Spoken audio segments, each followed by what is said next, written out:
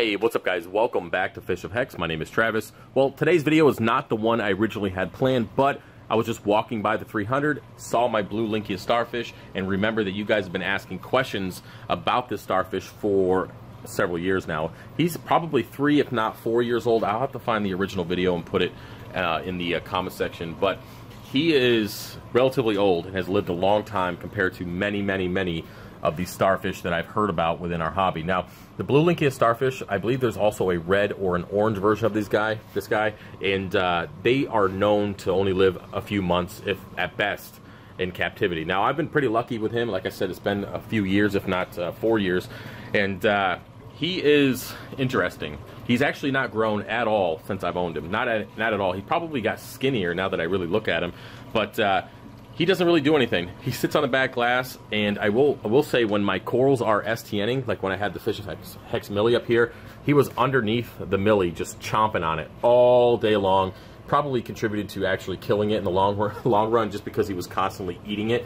When it comes to their diet, it just seems like they graze the glass. Not really any algae in here for them to eat, but they're up underneath the corals. Like I said, when they're starting to STN, it's kind of dark, but you can see there's a little bit of death right here just because there's complete shading. I expect him to be in there eventually to eat that.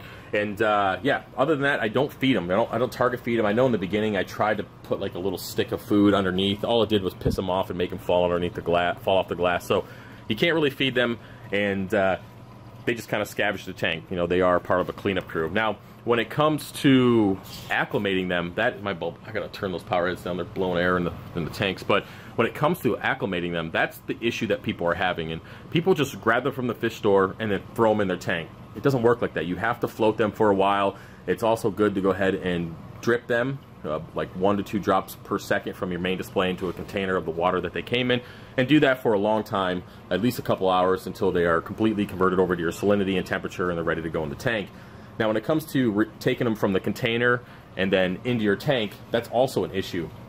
You can't expose them to air. If you do that, they tend to die from it. I don't really know all the scientific reasons, but a lot of people have said that they, or at least on the forums and questions and emails that I've got, said that they have exposed them to air, and they think that is the problem why they're dying so quickly. They take them out, even though it's only for a second or two, it's still, they're getting air. So the best thing to do is get the bowl right over the water and literally just slide them in without getting any of the water into your tank. Just instant, even quicker than a second, and that seems to be, you know, effective from what I've told people and how they've reacted and they've gone through it and got them. But yeah, it's a starfish. You know, I could have just been lucky. This guy is pretty stable and he's lived for a long time.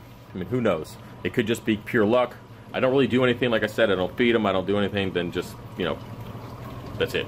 I hate cleaning the glass when he's on there because I feel bad when he falls to the bottom, so I try to avoid that.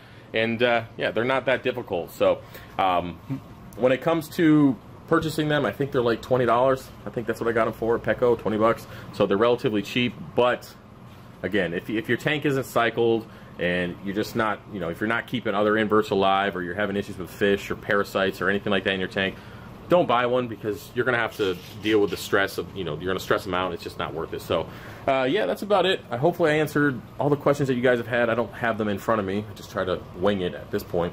But yeah, that's about it. Hopefully you guys enjoyed the video. Any questions, let me know. And if you've had one of these guys for a while, feel free to let me know in the comment section. All right? Peace.